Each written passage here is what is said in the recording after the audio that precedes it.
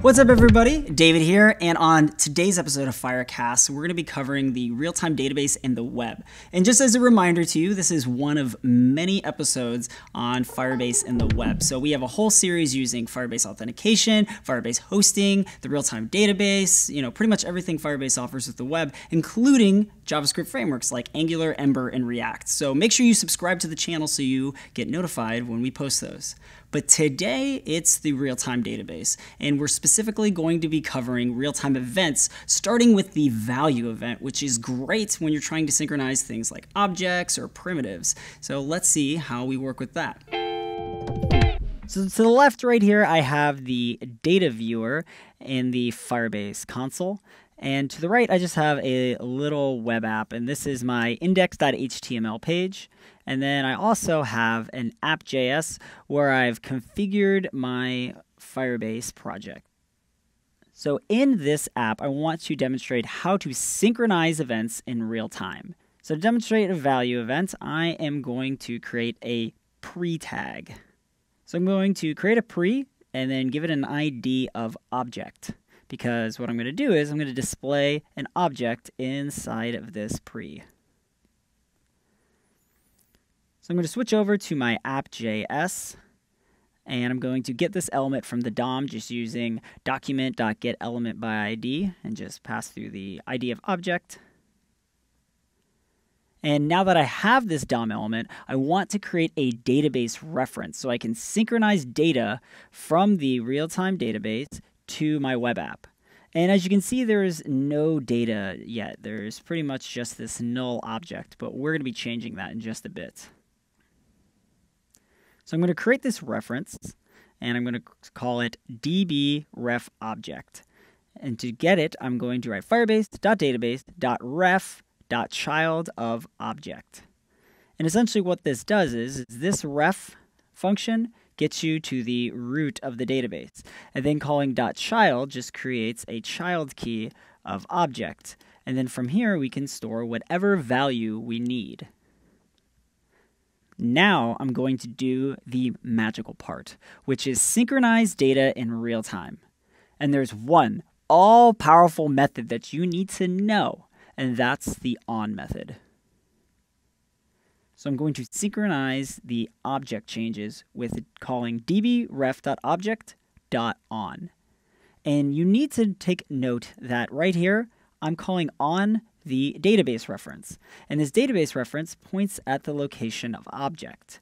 So essentially right here, we will have data existing at this object location. And what we want to do is every time this data changes, you want to know about it in our web app. The first parameter the on method takes is the event type. And the event type is how you control the level of synchronization from the real-time database. So I'm going to use the value event. Now the second parameter is the callback function. And the event type right here controls when the callback function is called. In the case of the value event, the function will be called each and every time there is a change at this location in the database. So I'm going to create a callback function using ES 2015 arrow functions, and then I'm going to log this value to the console. So this snap parameter is essentially called a data snapshot. And the data snapshot is not just your data, and that's why I'm actually calling .val. The data snapshot also returns lots of other important things, such as the key name and ways to iterate children and whatnot. But if you want to get the value, you have to make sure to call .val.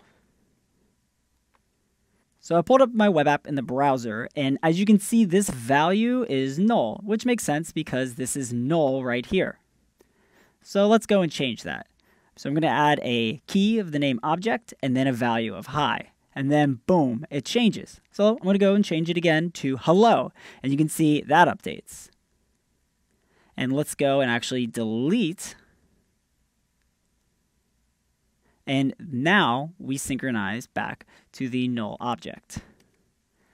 So what you might notice is that every single time we changed anything here, it just started logging it out to the console. No, regardless of the change, whether it was something being added, so a new value, or something being changed to another value, or even if we deleted the data, it all logged out to the console. And that's what the value event does. It's sort of a catch-all.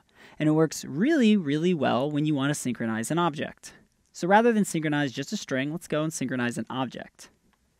So here in the data viewer, I'm going to add a key name of object, but I'm going to add other fields. So I'm going to give it a name of Miss Object, say its hobbies are being an object, and the favorite number, of course, 42.